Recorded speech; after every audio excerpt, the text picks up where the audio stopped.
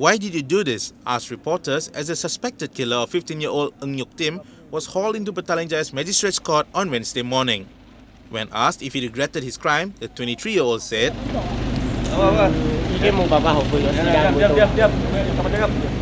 "Police is remanding the man until October 29 to assist in investigations into the murder of Yuk Tim, who was found dead and stuffed in a suitcase on Tuesday night." Petaling Jaya OCPD ACP Arjunaidi Muhammad says the case was being investigated under Section 302 of the Penal Code for murder. It was reported that Yuk Tim left her home at 11 o'clock on Monday morning and went to the suspect's home in Kampung Cempaka in Kelana Jaya to work on cosplay costumes for an upcoming event. He confessed that he tried to rape the girl before striking her with a dumbbell, killing her on the spot.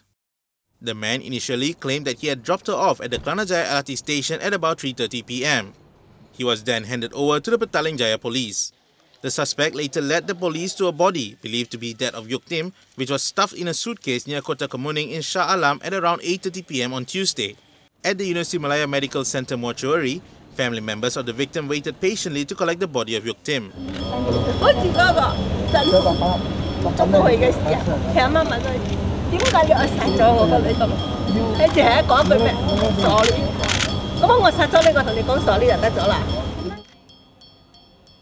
A small prayer was offered for the soul of the victim at the mortuary as well.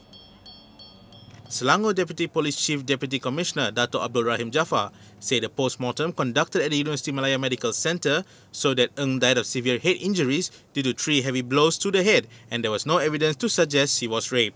The victim's mother, Sim Yi Ling, was seen crying after identifying her daughter's body at the UMMC mortuary at 6:45 in the evening. Sim was unable to walk and had to be carried by her ex-husband and father of the victim, Ng Sai Kwan, who returned from Johor earlier Wednesday. The body of the 15-year-old will be sent to the Kwang Tong Funeral Parlour at Jalan Dewan Bahasa Pustaka in Kuala Lumpur and will be cremated on Friday.